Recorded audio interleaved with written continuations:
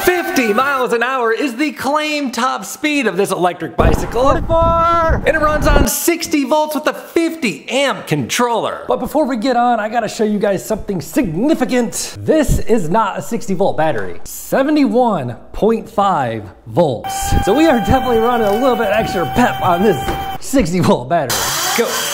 And looking at the price of this e-bike, this thing's probably gonna be putting some companies out of business. You can see the official price in the link below this video and any discount I can offer you down there. But do not buy the Motor Goat version 3 just yet. We gotta crack this thing open, test the top speed, test the acceleration, see if it can climb hills, see what the range of this e-bike is. I mean, I can pretty much tell you this thing's gonna be worth the money. But let's take this thing out for an official review and make darn sure it is. Let's try these out, oh my goodness. Motor Goat Team Pedals. So it will look like a bicycle, right? And here's what it looks like after you crack the box open. Check this thing out in a minute. And it comes with this little briefcase thing. We'll take a look in here in a moment. And check this out too. But first, get this thing out of the box. Take a closer look at this. Looks like it's got a little lip on the back here to keep you from flying off the back, and a little indication that the controller is gonna be down here. It's got a little pattern here on the top. Pretty good squish to it, and it's wide, which I love. When you're passing people at 40 miles an hour, people are gonna know you're on a goat bikes. And it's rolling on a Fast Ace monoshock, which we'll look at in a minute. And one of the main difference between this and the Billy Goat is not just the battery size, but the battery location. The battery mounts up here on the Motor Goat, which, as you may have noticed by now, leaves a huge open area. Oh my God. What? I think I'm a little bit too excited. Somehow I just like flipped off my chair, bro. What can I say? This e-bike has me on the edge of my seat here. Which, as you may have noticed, leaves this huge space down here for what? A second battery kit available. Compared to the Billy Goat, basically this bike's little brother, there really is no place to mount a bigger battery on that bike. Story's a little bit different here, because when you have a massive hub motor that is rated for 60 volts and 2,000 watts continuous, we're gonna be able to draw some serious power from that 50 amp controller. And those numbers can definitely drain a battery pretty darn quickly. Which, speaking of battery, what are we working with here? Goat bikes. It is a 60 volt battery with a rated capacity of 25 amp hours. That's 5 amp hours more than the smaller brother, the Billy Goat, with a total energy capacity of 1500 watt hours. Usually I weigh my batteries on this little scale. This thing easily maxes this one out. So let's get it on the big boy scale. 19.6 pounds for this battery. And speaking of big, this is not a small bike. It's got some weight to it. We'll put it on official scale here in a few. But first, let's look at the wheels. Looks like 17.4 pounds on the wheels. They are mag wheels instead of spoke wheels. Makes them a little bit more heavy, but you're never gonna have broken spokes, so they'll be relatively low maintenance. And just like the Billy Goat, we have some big, thick tires. 20 inches tall by 4.5 inches wide. Almost approaching motorcycle territory. And to stop all of the power and weight of this bike, we are rolling on 203 millimeter rotors. And of course we have a dual crown fork up front, branded Goat on the side, compression adjustment on the right, preload on the left. Goat bikes. The rear suspension is a Fast Ace monoshock. The compression adjustment is right here, and the rebound adjustment is on the rear. It is running a 550 pounds per inch spring, pretty beefy spring, Motor Goat branding, and check out this hole and that hole. I'll show you what this is for later. And we are running R4 hydraulic brakes. They are 4 piston hydraulic brakes. Handlebars are equipped with some features that make it clearly a bicycle, such as a full twist throttle, and ignition, and a 7-speed Shimano shifter. We'll fire that display up in a moment. Controls on the left, turn signals, high beam, low beam, horn, hazard lights. Should probably just put this on immediately before I even leave here. And a round rubber grip on the left. Hydraulic brake levers, you can adjust them right there. Time to get that wheel on, which means we need our tools. And while we're here, let's check out the charger. Big old beefy charger. What? 71.4? Hold on a second, bro. This is a 60 volt battery. I think I saw on the website it could charge to 71. I was like, what? Apparently, this charger is capable of charging this battery to 71.4 volts at 4 amps. So a 25 amp hour battery divided by a 4 amp charge rate Alexa, what's 25 divided by 4? I didn't do so well in school. So about 6.25 hours to charge from completely empty to completely full. And we're gonna have to measure the actual voltage of this thing when it gets to max. Is that stressing this battery out too much? I don't know. I'm not asking questions yet. I am asking questions. But I'm pretty freaking pumped to try this thing. And since we are team pedals, we get these. I probably wouldn't rely on this thing to keep your bike from getting snatched, but this is a lock and I'll show you in a moment. Oh yeah, here's what we came here for. Tools. Oh yeah, we get passenger pegs too. Sweet, man. Same as the Billy Goat. This one might actually have a little more room for passenger. Then of course our manuals. One more box to rip open here. Yeah, checkered flags. We already know we're gonna win, so we do get some mirrors. Maybe I'll try them this time. I didn't put them on the Billy Goat. I already know everybody's gonna be behind me. Pop that headlight on and the axle for the front. Don't use that one. And then of course our turn signals for our bicycle. So for those of you who do order this bike, because let's be honest, you are gonna buy this bike. I mean, a lot of people are, I know. The big one goes on the right side, then this, then the washer, then that little one first here. Then pull out this thing between the brakes. Now with the axle on there. Oh my goodness. You really need 2 people for this, man. Gosh darn it, I told you guys to do that the wrong way. So small one on the brake rotor side, then the big one on the other side. Drop that piece in, washer, fender on, turn signal on, headlight on, and of course the most important part of this bicycle. Almost time to power this up, but first let's weigh it. Today my weight is, oh shoot, 203.2. And let's see if I can pick this bike up even. Oh my goodness. And step on the scale. Here goes nothing. 294.6, we'll call it. That's about 92.5 pounds without the battery, which we already weighed in at, what was the number? 16.6 pounds. 93 plus 16, so about 109 pounds on this big boy. Oh, I think it's about time to pop that battery on there. Big gas tank up here. Big lithium tank. Gotta say, dude, that's looking pretty dope. Before we power it on, we'll look at this side.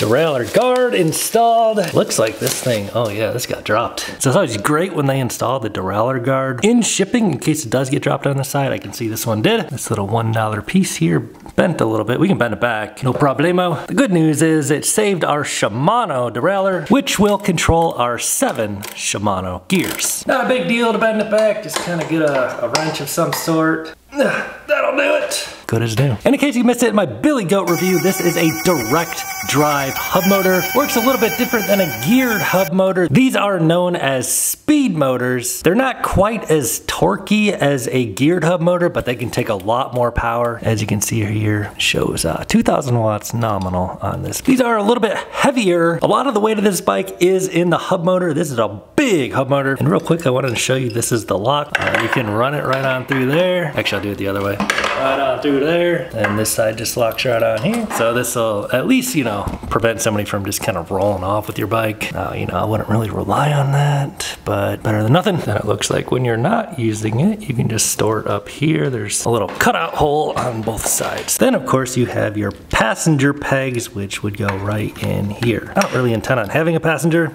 but super cool to have the option. Well, I think it's about time we power this thing up. So we have the key on the right. Ooh, I wonder if I put my turn signals on the correct way. Looks like the left blinker is on. Oh, heck yeah, nice. So signals will work. Now with the key on, just press this power button. Goat Bikes. And it is a color display. Battery percentage is indicated up here in the top right, 95%. Those numbers aren't really lined up. That's interesting. And we have, let's see what kind of modes we have here. So 0 pedal assist, 1, 2, so it changes to blue, and then 3 turns to red, and there's just 3 levels of pedal assist. Really all you need. And it looks like it has an average speed of 28 miles an hour so far. Trip is shown here, odometer. If we hold the plus and minus, you can get into advanced settings usually. Yeah, so check it out. Change your units if you want. Boost gear, what? I actually forget. What's the speed limit set to? 100. Voltage level should be 60. Cruise, so it might have cruise control, Bluetooth, and factory reset. All the goodies, easy to operate. So with the headlights off, this is what it looks like. You get a daytime running light, and then you can flip the switch to turn on your actual headlight. And of course you get your hazard lights, which we should probably just leave on right now. And your turn signals for each side. And what does the horn sound like? And around back you get a brake light. When you pull the brake lever, it lights up. If I flip on the light by holding the plus button, you get a light on the rear. Also the brake light still illuminates it a little bit more. Then of course Your hazard lights work back here. And then your turn signals, which when you have your turn signal on, it just illuminates the light and kind of holds it. It doesn't flash. And to give you an idea of the size of this e-bike, I am 6'5", my inseam is 34. Here's what I look like getting on the bike. A little bit of room there for the standover height. Definitely a bigger bike. Seat is comfy. I'm liking it. I'll have to play with the suspension on the rear a little bit. Feels like I'm getting on a motorcycle, basically. Here's what my pedal stroke would look like if I were to actually pedal this bike. Probably won't be doing too much of that. Mostly due to the size of this e-bike. I mean, it's just so heavy. But yeah, you could get a little bit of exercise in if you want. Oh, don't get it too sideways. It's got some weight to it. Yep, a little bit of resistance on that motor. And we got the back brake on the left, like a motorcycle. So I'm pretty freaking pumped to get this out for a ride. E-bikes are getting out of control, bro. I mean, especially for the price, dude. Are you kidding? All right, let's fire this up. So on pedal assist 1, give it a little bit of goose. Pedal assist 2, ready, go. Oh yeah. And pedal assist 3, ready, go. Holy crap, dude, you can feel the wind. All right, so check it out. Pedal assist 3, top pedal assist, no load at all. Ready, go. That said 62 for a moment. So theoretically you could hit 57, obviously. Not with a weight on the bike. So, I mean, your top speed on this thing is gonna be dependent on your weight, mostly your weight and wind direction. I weigh 200 pounds, let's get it out there. All right, dudes, we're about to take out the Motor Goat V3 for a ride. But before we get on, I gotta show you guys something significant. I was so confused yesterday when I saw it said 71.4 volts on the charger for max charge. A 60 volt system charged to max is 67.2 volts. A 60 volt battery has 16 4.2 volt batteries in series. This is not a 60 volt battery. This battery has 17 cells in series, which technically would make this bike a 3.75 is the nominal voltage of each of these battery cells. 3.75 times 16 comes out to 60. So technically the nominal voltage of this battery is 3.75 times 17. So this is almost a 64 volt nominal voltage battery. So we should get a little bit more pep out of this thing. And just to verify that this is actually factual, we're gonna pop this battery off of here. There we go. Each cell inside of here charged to max is 4.2 volts. 4.2 times 17 should come out to whatever that number was on the charger. 71 something, let's try it out. 71.5 volts. So we are definitely running a little bit extra pep on this 60 volt battery. And they do give us a set of mirrors to put on this bike. I'm not gonna put them on there. And also this little container here, storage unit here, would go right up in there. Oh, you wanna go out for a ride on the goat? I would too, bro, not yet. He was just drinking goat milk. Drinking your goat milk? Bro, you made a mess. Clean your mess. So of course you could run the dual battery on this thing. We'll see what kind of range we get out of this one according to my official Strava measurement. So let's flip this key on, fire this thing up, get out for a ride. And boy, am I pumped to try this thing out. And in case you missed my Billy Goat review, check out these little red lights it has down there on the bottom of this turn signal. It's kind of cool. Flip on the light here in the tunnel. Oh yeah. Got a little bit of light. And we're gonna get into the settings here. Go on down to the start strength. So we're only on 3 right now. I'm just gonna put it on maximum start strength and boost gear. Oh, so you can choose how many gears you have on the bike. We'll change it to 5. It'll just give you more variety. 0 start, of course, will be on. And that should do it for now. And of course, the very first test we're gonna do is take this thing, run it up the 20% grade on the maximum pedal assist, which I just changed to 5. I weigh 200 pounds. We'll just kind of get on the throttle here, see what kind of torque it's working with. So it's pulling us right on up. It says we're going 11 miles an hour. We'll see if that speedometer's right. And before we get too crazy, we'll just start out this thing on pedal assist 1. So you can put it on like a lower pedal assist and kind of just cruise at a slower pace here. Pedal assist 1 will take us up to about 6 miles an hour or so. And we do have, you know, some pedals if you do want to actually pedal this thing, or, you know, if your battery dies, you can get it home. Now this is a very heavy electric bicycle. Let's go ahead and try pedal assist 2. Oh my goodness. All right, we got some get up and go already. And I am on gear number 7 already, pedaling along here at, says I'm going 19. And we'll go ahead and throw on the polarized sunglasses. Can you see that display? Heck yeah, you can. So that's always a great sign. So from a stop here, let's just not use the throttle at all and do pedal assist 3. The cadence sensor kicks in after about half rotation or so. And I'm not even putting any power in. Oh my goodness, this thing's already hitting 30. Holy smokes, dude. We're on pedal assist 3 out of 5. And real quick, we gotta stop over here and get a phone mount. And while we're here, we've gotta get a closer look at the Billy Goat compared to the Motor Goat side by side. Well, in the space that I have here anyway. Yeah, I've gotta say, the Motor Goat is more comfortable. Kind of hopping on back and forth between these two bikes. The seat on the Motor Goat is, oh yeah, seat on the Motor Goat is way more squishy and more comfortable. The Billy Goat, that's not bad. It makes like a little noise on that seat on the Billy Goat. Yeah, dude, the Motor Goat is where it's at for sure. Heck yeah. But we got things to do, so we'll put that thing back. And now with the speedometer app running, let's just get on out here on the big road. So it looks like the speedometer is accurate. Pedal assist 3 will take us up to 27, 27, and going 27, 28. Yeah.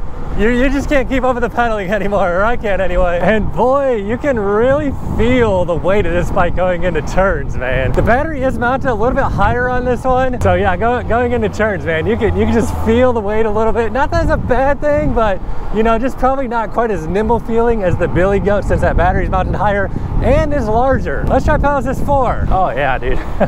Man, dude, these high power bikes, they just put such a smile on your face. So I have the suspension relatively soft. You're probably not gonna be off-roading this bike a lot, but you know, you can definitely do it. The seat, I noticed, is definitely more plush feeling on this compared to the Billy Goat. This is a very nice feeling, comfortable bike to be on, even at my size, as long as I'm not pedaling it. Pedal assist 4, rolling on the throttle here. Let's get out here in traffic, and we're gonna crank this thing up to pedal assist 5 in just a moment. Let's see what I can do on just pedal assist 4. I had to let off there for a second so we don't rear-end the Tacoma. Pedal assist 4 is showing 35 on board, 38 on there into a very strong headwind. And we'll flip a turn signal on here. Check our blind spot for this mirror. I should have put my mirrors on and do a little bit of lane splitty split. We'll test the acceleration and top speed on pedal assist 5 in just a moment. So this is a gearless hub motor, not necessarily known for their acceleration, rather their top speed, but we'll go ahead and try a 0 to 20 acceleration on this. Here's the GPS, have it on pedal assist 5, ready, go. So definitely launches pretty quickly. 15, 20. So yeah, so those numbers come up quick on there. I'd say, you know, in terms of acceleration, a geared hub motor still feels like it kicks harder, accelerates harder, but you know, this is a very fast bike. Let's go try the top speed. All right, dude, it's time for a top speed run. We're gonna whip this thing around full throttle and see what we can hit. I weigh 200 pounds, so your top speed is gonna significantly depend on how much you weigh. We're at 32, 33, 35, 38, 41 according to the onboard, 38 according to GPS, 39, 40 GPS, and we're tapering off a little bit on the speed, showing 44 on board and 43 on the GPS now. Come on, give me 44.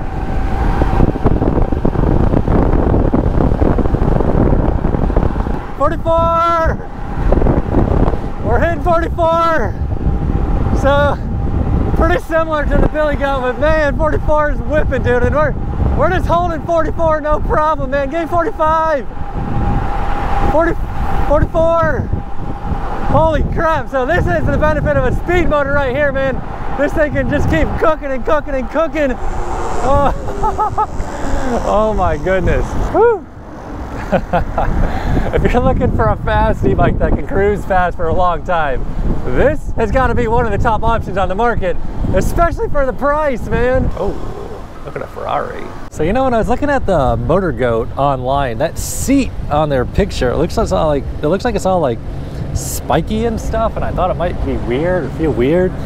The seat that came on mine is not like that at all. This seat is great, man. It's comfy. So we'll get on out here for a little bit of a beach cruise, see how this thing feels on the sand. Really where this thing's gonna feel at home is just cruising at high speeds, not like high torque application situations like riding in the sand, but we're gonna give it a try. I'll run it up this hill here first. We do have the 4.5 inch wide tires. You know, they're street tires, definitely not meant for riding in the sand. The suspension on this bike though, man, I like it, dude. It's got the coil monoshock. There is no linkage back there, but you know, it's pretty decent, especially for street riding. So not the #1 off-road option, but we'll try it out here on the boardwalk in the sand, see how it does. I actually don't remember how the Billy Goat did out here. We got a little bit of wind today. This thing's just going right over all the bumps. Get out here in the sand. So we are on street tires, 4.5 inches wide, so we should just glide right on over the top of most of this sand. Oh yeah, dude, this thing it's got all the power. Mostly we're just gonna be kind of putting putting the battery to the test. Oh man, I ran over that stick. And see how this battery and controller hold up to the heat, really pushing this thing kind of, you know, this is basically like the equivalent power output of running 44, 45 miles an hour on the street, putting out this much, oh my goodness, almost lost my balance there. There's like somebody's taking a nap over here. This motor is quiet though. We got the hub drive motor cruising along just fine here. Holding 15 miles an hour, so not ideal, but not ideal bike for doing this sort of riding. You ideally, you know, want a gear hub motor, probably with dual motors, and also probably all-wheel drive would be better. And the beauty of it is it looks legal. That was the police I was just passing by there. Because it has pedals, you know, it just kind of looks, you know, like a typical electric bicycle, a typical moped style electric bicycle. So I mean, I know a lot of places are starting to crack down on the places, you know, like the Surons, the electric dirt bike style e-bikes. This thing, you know, is still flying under the radar in my opinion. So we'll continue on, run this through the tail happy circuit, see what kind of range we end up with. Man, this thing just loves to cruise at high speed effortlessly. So of course the next stop on this ride is the California Incline. It is that 85-foot tall cliff. No doubt we can make it up there. No, we're not going to run it straight up to the top of that cliff. We're going to take the 12% grade. And right now it is showing 98% on the battery. I know it's not that charged. We'll roll up this loop-de-loop section here, throttle only, see how this thing handles, how much speed we can maintain, full throttle. So it can climb hills, no problem whatsoever. I can definitely feel the weight. You know, it's not a light electric bicycle. And back brake is on the left of this one, which is motorcycle setup. We'll give these brakes a test at the bottom of the California Incline. Let's do full throttle, heading on up here. Full throttle, let off, full throttle. 11 miles an hour, 12, 15, 20. Oh, another Ferrari. Wait, was that the same one we saw earlier? 25, showing 29 on board, 28, and there's somebody in the bike lane I'm gonna let off. Probably would have hit about 30, I'd say. So let's go test out the hydraulic brakes on this thing. 200 and I forget what they are. 203 millimeter rotors coming in super hot here. I'm gonna let off the throttle. So back brake is on the left on this bike. You're definitely gonna wanna know that. Heavy bike, let's try these out. Oh my goodness. So back brake was locking up, front brake, brakes are good. Let's just leave it at that. I was freaking out there for a second. Let's try that again. So front brake is on the right. Oh my goodness, dude, that is a lot of stopping power. So there's actually a ton of stopping power on these brakes. Like the back one just locked up so easily, and the front one, oh yeah. I was just grabbing the back one way too hard, and the front one not hard enough. Let's test our nimbleness here. Go to the right. And you're right. I guess that would have been a great time to honk the horn, because this is like a pretty pedestrian friendly horn. So say you're cruising fast and your squirrel runs out in front of you, you need to slam on your brakes for my Tony. Oh yeah. Man, those front tires grip up good, dude. I mean, they are 4.5-inch wide tires, and these 2-piston hydraulic disc brakes, 203 millimeter rotors. They really have some pretty darn good stopping power. Gotta be careful not to pull that right lever too hard, because it will lock up. You can do some endos on this thing. So we're gonna head on home, check the final range, but first let me share my final thoughts on this e-bike. One thing I forgot to mention, I do like that I can kind of grab this tank here with my knees. In general, this is like a little bit more comfortable bike compared to the Billy Goat, the smaller brother of this bike. Everything's just a little bit bigger on this one. Bigger battery, mounted up a little bit higher, bigger voltage by a little bit. You can tell a little bit on the top end. This one will hold that higher speed for longer, easier. Really not like a huge difference, but there is a difference. MSRP on this one is $2,750. It is on sale right now for a significant amount lower than that, and I also have a discount link below this video if you want to help support my reviews here on Talby TV. I'd greatly appreciate your support. All you gotta do is click on that link, use my discount code. It would help support the channel. But in general, dude, for the price, I mean, a 60 volt plus electric bike for this price point, dude, this thing is absolutely bad to the bone, dude. There's really just not many other e-bikes out there offering this much performance at this price point. So I mean, if you're looking for a high-speed electric bike at a relatively bargain price, if you can say bargain, for just over 2 grand. The Motor Goat V3 is an absolute killer deal in my opinion. Are there faster e-bikes out there? Absolutely. Do they cost more? Absolutely. Do they look legal? They usually sure don't. And with the crackdowns happening, you know, on like Surrounds and stuff, I think, you know, maybe more legal looking stuff might become more popular in the future. Oh, there's people looking up in the sky. It ain't something. Range right now is showing 88%. That can't be right. We'll get out the voltage meter when we get home. I mean, it is a big battery, but this thing has big power. So, I mean, if you use the power, you're gonna burn through this battery pretty quickly, probably. I'm gonna stop my rambling. If you're in the market for a moped style e-bike, I absolutely do not think you can go wrong for this one. Just click the link below the video, buy it, and have yourself an excellent spring, summer, fall. You're gonna love this thing. LAPD police bikes are out today. Wait, those aren't bikes, those are quads. So we're gonna gun it all the way home, see what that does to the battery. So everybody knows speed kills range. Well, we're gonna see what this thing's made of. Watch out, bro, bicycle coming through. We're staying on the bike lane. Woo! Woo! Still on 38. Little lane splitty. Injured on a bike? Is that a sign from the universe to me? Flip on the blinker here, get on over, couple lanes, yeah buddy. Dang dude, I got home so fast. Well, let's go ahead and pull up our metrics here. Just made it back home.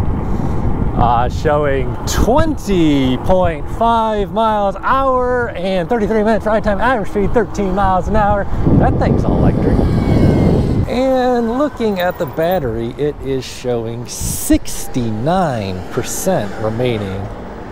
We'll get out the voltage meter and see what the voltage says. Although this is not a 60 volt battery. This is like what? So what did I say? 63 volt battery, 64 volt battery. So all around, man, the Billy Goat V3 is a bad to the bone electric bicycle. If you're looking for your moped style e-bike, man, really don't think you go wrong with this one, especially if you use my discount link down below the video. You can get a little special price on it. It also help support my reviews here at Tailhappy TV, and I greatly appreciate your support. Showing 67%. We're gonna pop this off, see what that voltage comes out to. What is their idea of 67%? So voltage is 60.8. So I don't have a chart for this exactly, but I would put that at probably a little bit under 50% remaining. So if you want huge range, you want to add a little bit of weight to it, go for it. Add yourself a second battery on there. Just keep in mind, you know, if you add that second battery, it's going to add substantial weight. So pros and cons, up to you, bro. Get this bike.